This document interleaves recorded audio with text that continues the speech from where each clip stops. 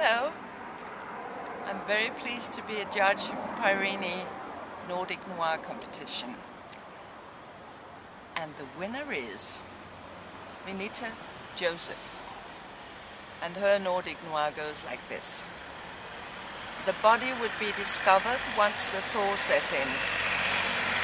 Until then she'd continue to write letters to him on the mainland.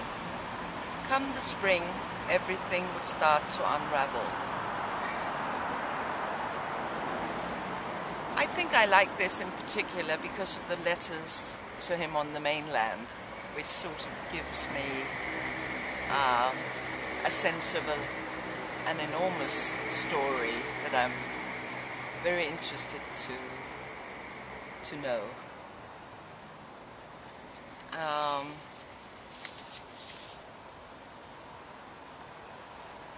And the runner-up is by Julia Bohanna and goes like this.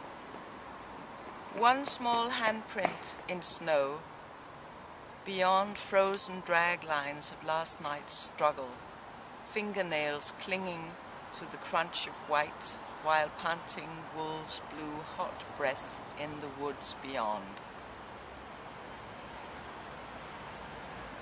This is really a thriller.